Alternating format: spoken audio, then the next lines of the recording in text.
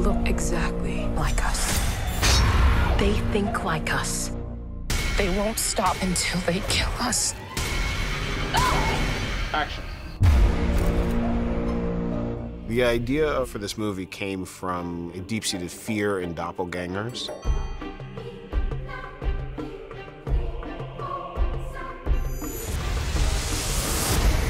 I love the doppelganger mythologies and different movies that have dealt with them. Hitchcock, of course, with Vertigo, which in its essence is a doppelganger tale as well. And I just desperately wanted to make my offering to that pantheon of evil double films. Oh, run! Doppelgangers have always been a source of fear for people. There's something just primal and unnatural feeling about seeing yourself. It's almost like one of you has to go. There's a family in our driveway.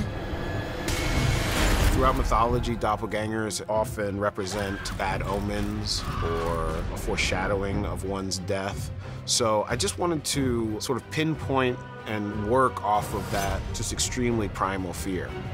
Buckle up. What are you people?